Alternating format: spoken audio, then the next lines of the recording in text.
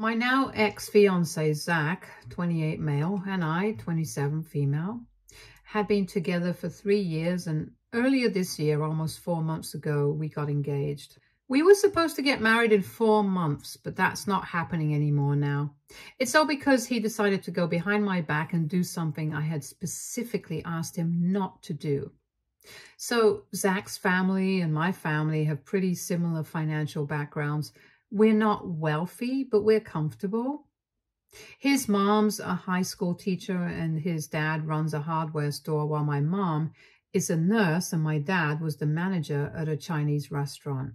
But he unfortunately got laid off a couple of weeks before my engagement because the restaurant owner passed away and his son inherited the business. The new owner wanted to make some personnel changes and hire some experienced and qualified staff to give the place a more high-end vibe instead of that cozy local vibe. So he replaced my dad with a friend of his, letting go of one of the most trusted and experienced employees they had. It came as a huge shock to us. And since then, my dad's been very upset because he'd watched this kid grow up, and yet as soon as he came into power, he fired my dad. Anyway, my dad took a break for a month and they were relying on my mom's salary and their savings to get by during that time. After that, Dad went back to applying to other jobs, but at his age, in his late 50s, it's hard for him to find something good enough for him. He used to earn decently while he was working at the restaurant, but for the past couple of months, most places have either been trying to lowball him or giving him jobs that are going to be way too difficult for him physically. So a couple of months ago, he decided that he was going to start his own diner. He had enough experience. It was as good a time as any, and my mother and I thought it was a good idea, so we told him to go for it. A couple of weeks back, he had his first day, and it went pretty well. Of course, it's going to take some time for him to establish a successful business, but for now, he's doing well enough. Now, coming to my fiancé, I had told him really early on that I would cover the expenses of our wedding myself and that I was not going to ask my parents for any money, because at the time my dad had just been let go of and I did not want to rely on them because I knew that they would not be able to afford it given their circumstances. I did not want to back them into a corner or insult them by even asking for money, so I had made it very clear to my fiancé that his family could take care of his share of the expenses, but my share would be covered by me and nobody else. I did not think that Zack would have any reason to be against that, but we got into a bit of an argument a few weeks after our engagement when I told him that I would cover my share of the expenses because he believed that our families need to take care of the expenses, since we, as a soon-to-be married couple, should be saving for our future instead. He believed that it was the duty of the parents to cover the wedding expenses and told me that I should think about things rationally instead of getting emotional. But I told him very clearly that it was against my principles to ask my parents for money, especially when I knew that they were in a difficult spot right now. I couldn't humiliate them by asking, and I had no reason to either, since we planned on having a small ceremony, nothing extravagant, and I did have some savings. I could just use that for now, and I'm sure that I would be able to earn back the money in future because I was young and I had time. I was also doing well at work. I had no reason to trouble my parents, and I tried to explain these things to him, but he was just bent on that one thing, that my parents should pay for the wedding. And if I pay for the wedding, it would not be good for our collective future as a couple, because then we would have to make sacrifices down the road. I honestly don't know what he was talking about, and neither was I interested. So after fighting for a few days, I told him that I had made up my mind and I did not want any more arguments about this. He had said that he was even ready to speak to my parents himself if I had such a moral issue with it. But I told him very specifically that I did not want my parents to pay for anything. I had been very clear on that, so I don't understand why he felt the need to go behind my back and do it. My parents have always liked him, but this was taking things too far and I obviously had to call off the wedding. For the past 4 months, We have only been in the initial stages of planning our wedding, and we have only been talking to planners and vendors. And then about 10 days ago, it was finally time for us to make the deposit for the venue. Luckily, we were able to find a really nice place, and it was not very known, so we didn't have to wait to confirm if we were getting the venue or not. When we put down the deposit for the place, I paid for my share and I was fine with it. We had agreed that we were going to equally split the cost of renting the venue, and I paid half from my own pocket, while the rest was going to be covered by his parents. But when we came back home that day, he seemed very disturbed. When I asked him why he was so upset, he told me that he was just worried about our future and he didn't want me to spend more money than I could. I thought it was coming from a place of concern, so I told him that he did not need to worry and that we would be just fine. I also made the mistake of telling him that I really needed the money. Then I might ask my parents for something, since my dad's diner was doing fine as of now. But as long as I could afford to take care of myself, I was not going to bother them. It was just something that I said to reassure him that everything was going to be fine, because he seemed really freaked out. Anyway, I did not think much of that interaction. For the next 2 days, Zack and I were fine, but then I received a phone call from my mother. She told me that the day after we had put down the deposit for the venue, Zack had visited them after work and had told them that he wanted them to pay for the venue because apparently I was getting really freaked out about how expensive it was going to be for me. He had basically flipped the script and lied to my parents about who was actually getting freaked out and made it seem like I was worried about the money. So now he had come to visit them on my behalf because I was too kind to stand up to them, and was demanding that they start covering the expenses of the wedding, and had even lectured them how, as good parents, I shouldn't even have to ask and they should just offer it themselves. What Zack did not know was that my parents had already offered to pay for the wedding when we got engaged, even though I had not asked them to. And I had turned down that offer because I knew that my dad had just been fired. And they had offered yet again when my dad had initially started his business a couple of weeks back. But I had still said no because I knew that everything was really early and I did not want them to live beyond their means right now. My parents had been really confused by this visit, and for 2 days they had not said anything because they had believed that I was aware of Zack's visit. But when I did not bring this up with them at all, they started thinking that maybe I didn't know about it at all. And so my mother had called me up to let me know about what he had said. As soon as she told me about this, I knew instantly that I was not going to be marrying Zack anymore. Because the most important thing in a relationship for me is trust. And if I can't even trust him, I don't see the point of being with him. I was very hurt and disappointed by his behavior, but mostly I was just angry because this was the one thing that we had been fighting about. And I had told him so many times I did not want anything that I was saying. I was also pissed that he had insulted my parents and humiliated them without even knowing the reality of the situation. And I couldn't forgive that.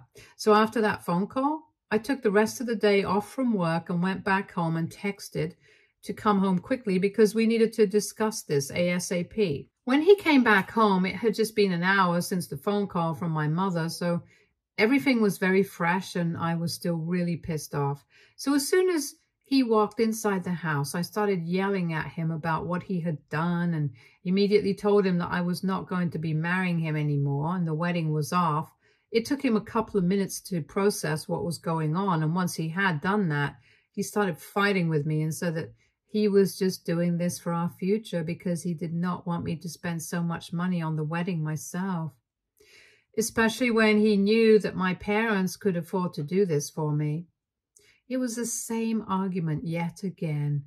And I had to explain to him once more that my parents could actually not afford to do this for me because if they did cover the wedding expenses, they would end up having to make up for it by working extra hard for the next few months, since they had already taken out a lot from their savings to start the diner. And even that was in its initial stages, so there was no telling if the diner would be successful or not. I couldn't explain to him that just because they had the money right now did not mean that they could just afford to spend it however they wished to. And I had to think about their future as well, because both of them were very close to the age of retirement.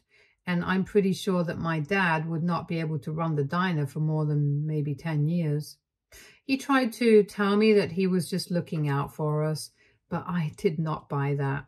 I said that I had only asked him not to do this one thing, and yet he had chosen to go behind my back and do it anyway. And that, it completely broke my trust in him. We have been fighting a lot over this topic for quite some time anyway, and after this, I did not see any reason for me to still be with him. I also brought up how he had insulted my parents by saying that they should have just offered to pay for it themselves without me having to ask. But he didn't even know that they had already offered and I had been the one to reject them. That's when he got even more agitated and told me that I had no right to do that without consulting him first. I was getting really confused with regards to the things that he was saying, so I asked him why he believed that I had to consult with him before I rejected my parents' offer to pay for the wedding. And he told me that once we got married, all our money was going to belong to the two of us and not just us individually. So all our financial decisions had to be agreed upon beforehand, and we needed to make sure that we were on the same page. I couldn't just say and do whatever I wanted to and expect him to be fine with it. I thought that he was being a bit ridiculous, and I was very annoyed anyway. So I told him that this was not about our finances. It was about him being a control freak and going out of his way to do things that I specifically asked him not to. But he turned it around on me and said that if I had just been honest with him and told him that my parents had offered to pay, but I was the one who had rejected them, he would never have approached my parents in the first place and would have just tried to sort things out with me instead without dragging them in. But because I had not told him about any of this, he had just assumed that my parents were being selfish and hadn't even offered to pay, which is why he involved them, and apparently this was all my fault now for keeping secrets from him. We just kept going in circles after that point, and it got really frustrating after a while. So I decided to pack my things and leave the house. He was not happy about it and kept trying to tell me to come back so we could talk things through. But I was so exhausted that I didn't even want to speak to him. So I've been living in a hotel since last week, and I thought the worst had already happened since I had broken off my engagement and presumably ended my relationship as well.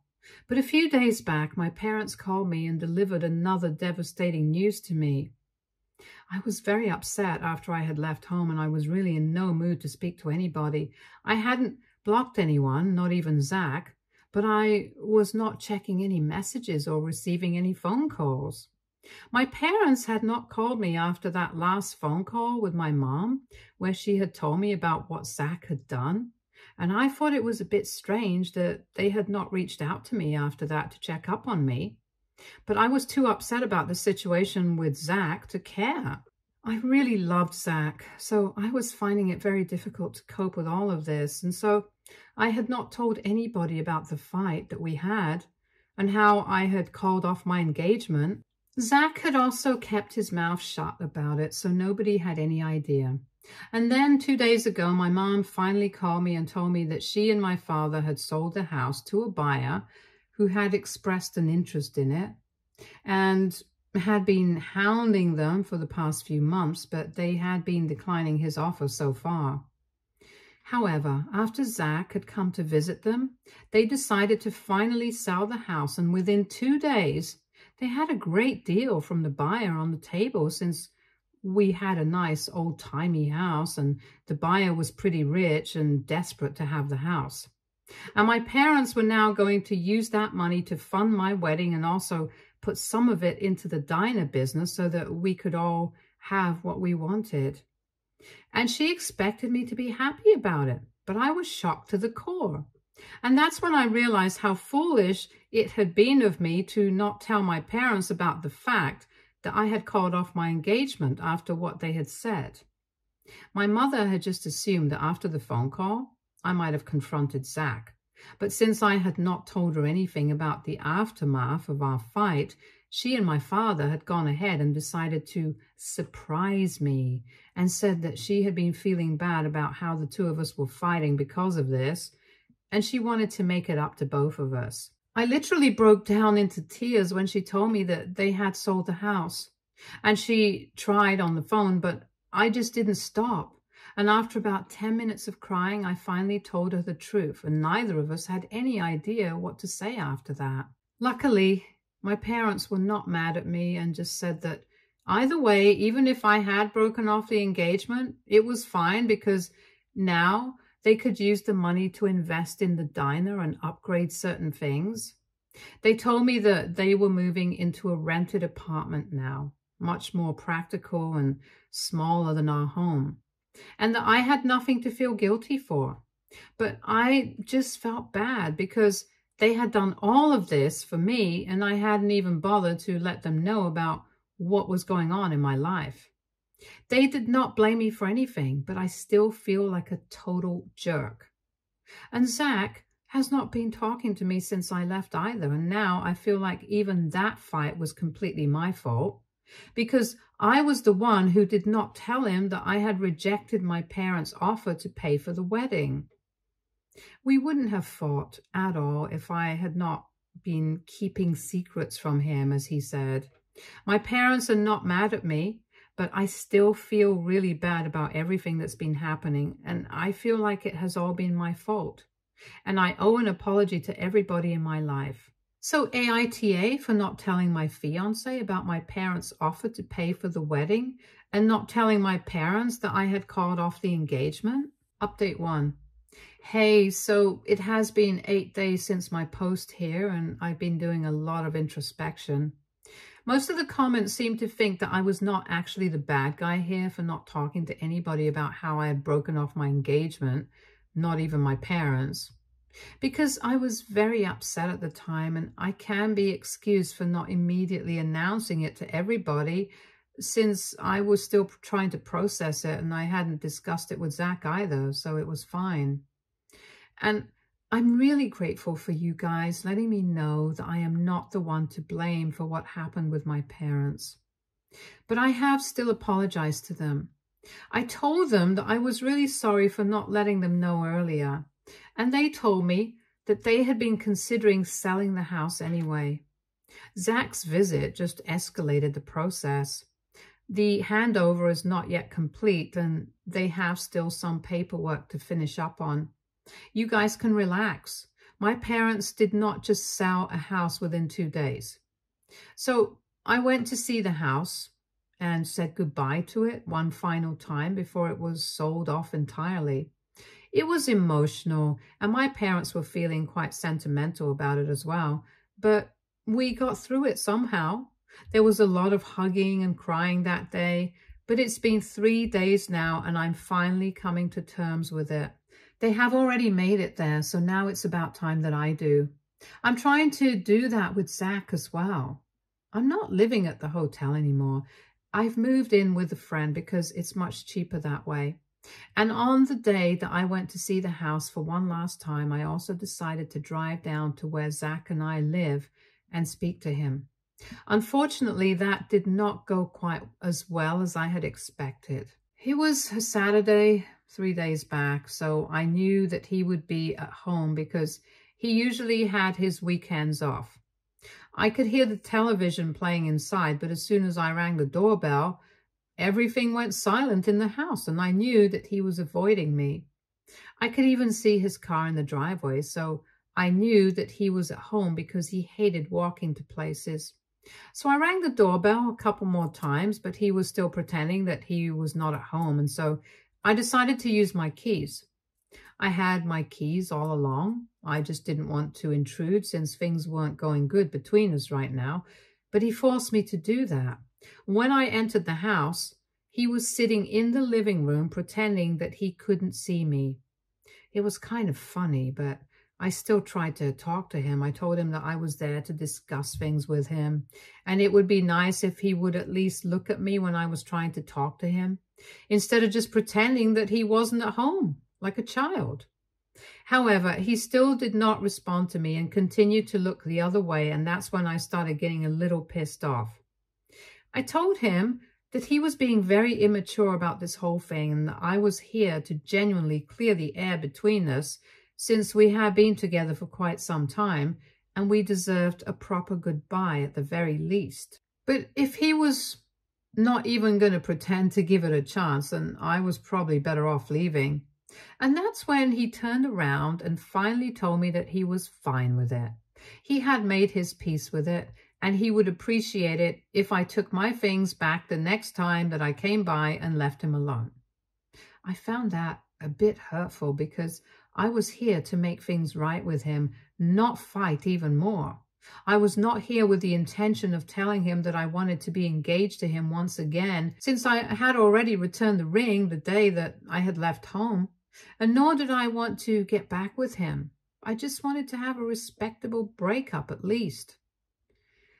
However, with the way he was acting, I did not think that it would be possible, so I started to leave. And then he made some remark about how it was so typical of me to just abandon everything whenever things got tough. I did not appreciate that, so I turned around to argue with him, because if a fight was what he wanted, I was not going to back down from it, especially after I had to come to make peace with him. But he was just giving me an attitude for no reason. When I asked him what he had meant by that statement about how I would just abandon situations if it got too rough, since I don't ever recall having done that while we were dating, and he brought up some completely arbitrary and unrelated situations, like whenever we could get into fights earlier, I would just walk out of the room instead of coming to a solution. I did not think that was fair at all, because what he was referring to might have been true, but I had my reasons. Every time we would fight earlier, he would start getting very agitated and would yell at me. I thought he had anger issues, because he would start screaming at my face very intensely, and if things got too rough, he would even start throwing stuff around, and I did not feel comfortable with that kind of behavior. And that is why I would walk out, not just because I did not want to confront the situation. So I reminded him that it was his behavior that would drive me to walk out of fights, because I did not like the way he would behave with me. And I would always come back and sort things out with him when he had a cool head and neither of us were yelling at each other. And that's how we had been making it work in the past. But now he was pretending as if it was all my fault that things were falling apart. I reminded him it was his aggressive and impulsive behavior that also led me to break up with him in the first place, since he had absolutely no reason to go to my parents' house and try to lecture them about how to be good parents to me. He tried to defend himself once again and said that he never would have done that if I had been transparent with him and told him that my parents had offered to pay for the expenses, and I had said no. But I told him that that was none of his business. He should have just taken no for an answer when I had asked him not to talk to my parents about this, instead of taking matters into his own hands. What he did, regardless of whether I had told him about my parents' offer or not, just went on to show that he did not think my opinions were important enough to be taken into consideration. I could not be with a man like that, and I regretted the fact that I had ever even thought about making things right with him and visited him, because he clearly did not deserve the respect. And then I walked out of the house and drove back to my friend's house, and now I've blocked him everywhere. I'm going to go back in a couple more days to get all my stuff back, and then it's going to be over for real. Update 2. Hey, so the sale of the house is complete now, and my parents have given me 30% of the amount that they received, which I think is really nice of them. The rest of it is going back into the diner, and my dad has told me that if everything goes well, he might want me to inherit the diner and keep it running in the future, and I think I might like that. I might start learning the ropes and stuff in a couple of years. Let's see how it goes. But for now, they're doing decently, and I wish nothing but the best for my parents.